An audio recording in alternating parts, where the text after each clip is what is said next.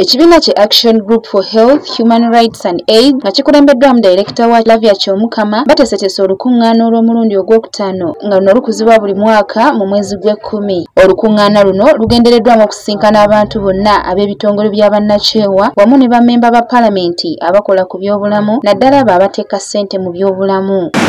Olukungaana lwa mulundi gwakutaano buli mwaka ogw'Ekkumi tuyita abantu bonna bannakyewa gavumenti ne ba members of Parliament abakola ku byobulamu naddala abo aboogera ku byekuusa kuteeka ssente mu byobulamu. Lavia agamba nti ekigendererwa ky'olukungaana luno kwe kulaba nga abavunaanyizibwa ku mbalirira y'eggwanga bongerako ku nsimbi eziteekebwa mu byobulamu. Olukungaana luno bwe tujja tuwaya okulaba biki bye tukoze obulungi. Ssente mu bajeti ya health bazitaddemu bayongeramu naye era ne twebuuza ffe nga ffe aba civil society oba bannakyewa tukozeewo ekyokukwatagana ne gavumenti oba okwogeraganya ne gavumenti okulaba nti oba ne ba politicians okwongera ssente mu budget. So tumitinga aba Ministry of Health. Agamba nti baagala okwesalira amagezi ku butya bwe bayinza okwongera okukubiriza abo abavunaanyizibwa ku ssente z'ebyobulamu ng'abakozi mu kitongole kino be balemesezza ebyobulamu okubeera mu mbeera ennungi. Abo bonna abakwata ku peeni okusaasaanya ssente z'eggwanga ez'ebyobulamu ziririddawa bazongeddeko era bazongedde batya kozi n'okukubiriza abo bennyini abasupervising nti ssente bwe ziba ziweereddwa zikola ekyo kye ziweereddwa okukola oba oluusi zibulira mu kkubo kubanga bijja naye oluusi abakozi ffe tuzikola ki ffe tutaziteeka bwe zisaanidde okubeera. Ono ayongeddeko nti gavumenti tekoze kyenkanyi mu ngabana y'ebyensimbi naddala ku nsonga y'ebyobulamu era wano wasinzidde n'asaba abo bonna abavunaanyizibwa ku byobulamu kutandika okuyingira mu bibiina eby'enjawulo okusobola okutereka ku nsimbi. Emyaka gyonna gavumenti ezeeyongeramu ku ssente mu bajeti y'ebyobulamu naye si kyenkanyi ku muwendo gw'abantu abali mu Uganda beetaaga ki obujjanjabi oba beetaaga ebyobulamu.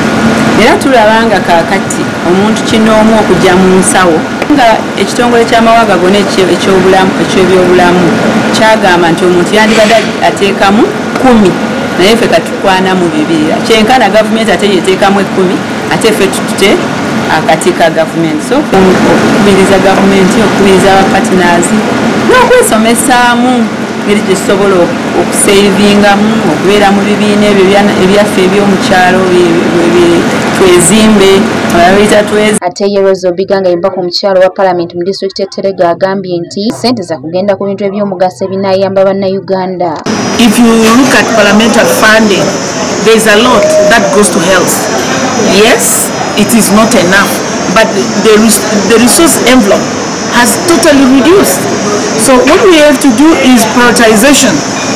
When money is given to health, the crucial areas like a lot of vaccines and medicine got expired. Now if those are medicines that are not needed commonly, why put too much money? Wabula asuubiza ekitongole kino nga bwe bagenda okwongera ku mbalirira naddala mu byobulamu. Wano wasinzidde n'asaba abantu okukozesa obulungi ssente era n'asaba bannayuganda okwagalanga ensi yaabwe. Give hope to health sector that we shall be able to increase, but we have also to be able to allocate in other sectors so that the country, one sector in the country does not collapse and the country is able to run. Finance must become patriotic.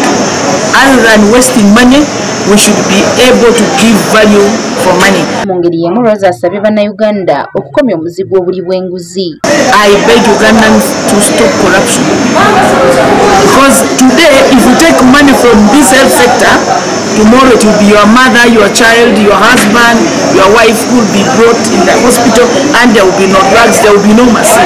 Peter Chengo okuva mu kitongole kino naye tayawukanyeeko na banne era agamba nti beetaaga okuteeka ssente mu ebyo byokka ebyetaagisa ensimbi omuli eddagala, omusaayi n'ebirala nga bw'annyonnyola. They have staffing in these health facilities. Those are things that are key now at the point in which we are. Jessica Nakavuma, Karen Nachibuule, Delta TV, Amasukulumu.